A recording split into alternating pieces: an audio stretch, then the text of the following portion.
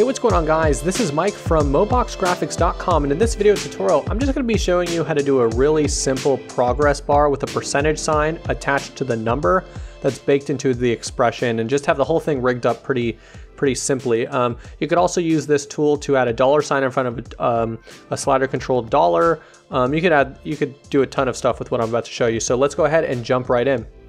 So here we are in After Effects, and I already created the elements just for the sake of time. So I have the progress bar here at the bottom. I have the progress bar background. I have this little bubble that it consists of a triangle and a bubble, and then I just have simply just a number. So I'm just going to rename this progress bar background, and the other one to progress bar. It seems that I forgot to do that. I'm just going to drag these below I call that the pointer, and then I call that the bubble. So I guess first thing we could do is we could parent the bubble to the pointer. That way when we move the pointer, the bubble moves. And I think we could actually also do the same with the text, as long as it is, as long as it's in the center there. So let's start out by getting the percent sign next to the number, and also animate it. So first thing we're going to want to do for this is create a new null object. Layer, new, null object. And I'm just going to make it invisible because I hate to see the little box. It doesn't affect its performance or actions. It just makes it so I don't have to see it. So now what I could do is in the effects and presets over here, I could just search for slider, which I already did. And you could find slider control. I'm just going to drag this onto the null object. So what this basically does is I can link the number to the null object so I have control over it.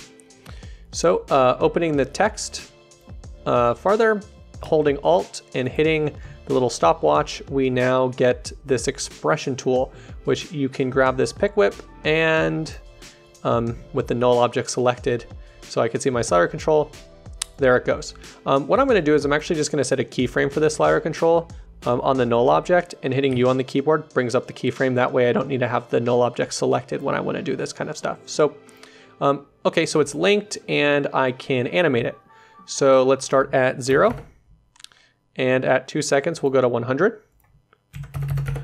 We'll just use this as the baseline, and you'll notice one thing is we get the decimal places and there's no percent sign. So some people like to make a secondary text layer with the percent sign next to it, but it gets really confusing, especially when you're at like 35, for example, and you need the percent sign here, but then at 100 you need it kind of more over to the right. So let's kill two birds with one stone.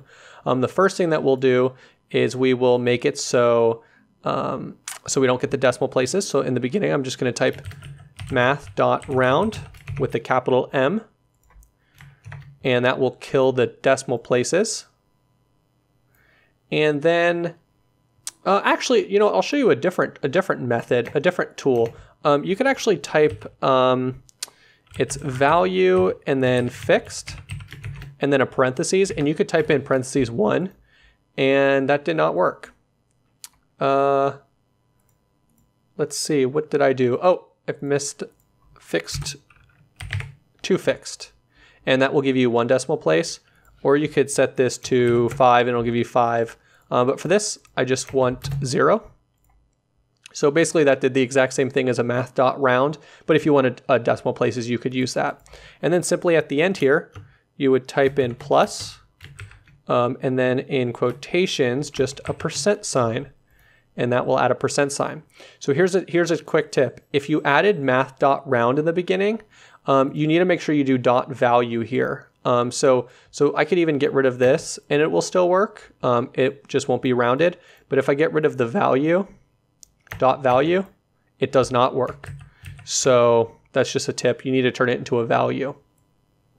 So there you go. We have our 100%. Our percentage sign is linked up to our slider control. We have the percentage sign there, so we don't need to move that layer. And now it's time to animate this bar. So I'm just going to take the, this would be the progress bar, or I'll grab the progress bar and put it on top of the progress bar background. And selecting the progress bar, I'm just going to press Y on the keyboard and drag it over to the endpoint. And I can close the text now. I don't need that. And just grabbing this pointer, which I had already parented the other objects to, I could just drag this to there. So now if I hit on the keyboard on the progress bar, it allows me to change the scale. So I'm just going to uncheck that linking. That way I can move the X and Y independently. And then very simply, I'm just going to press Alt on scale and drag it and attach it to the slider control. So one thing that you'll notice is that this will now change it in the X and Y. So unchecking that did nothing. So you could skip that step. I totally forgot about this. So what this does is it's saying the temp, the number basically is the slider control and make it for X and Y, but we obviously don't need it in the Y direction because the scale we liked at 100.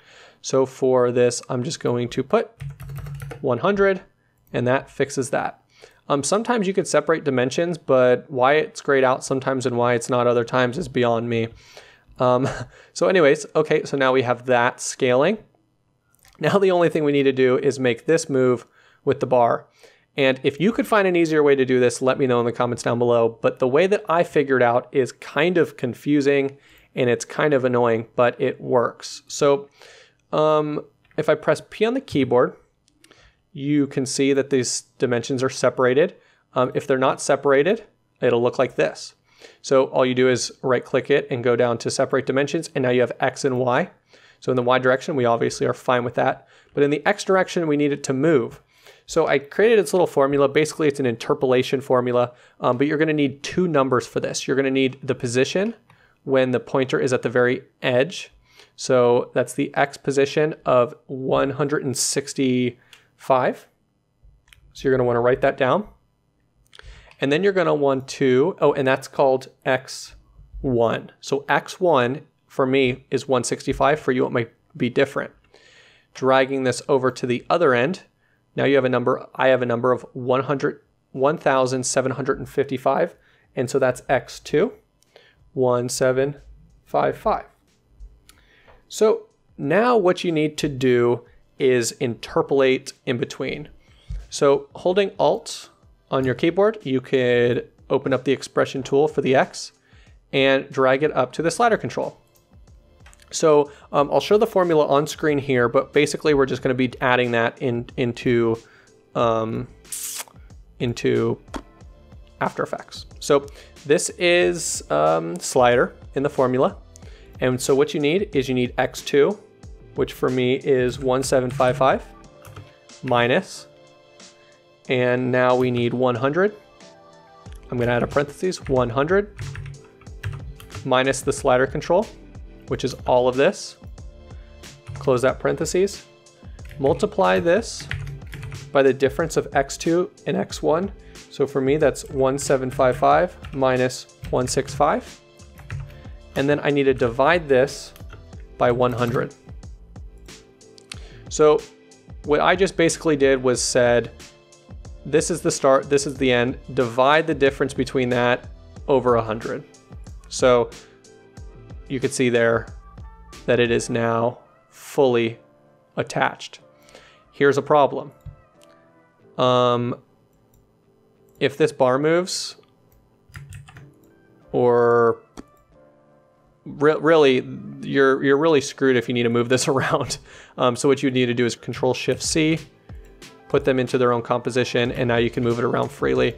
But they are in their pre-composition. So if you want to do anything else, you'd have to change the formula, get the new X and the new X2. So anyways, guys, again, check out MOBOXgraphics.com, like the video, subscribe, and as always, thanks for watching.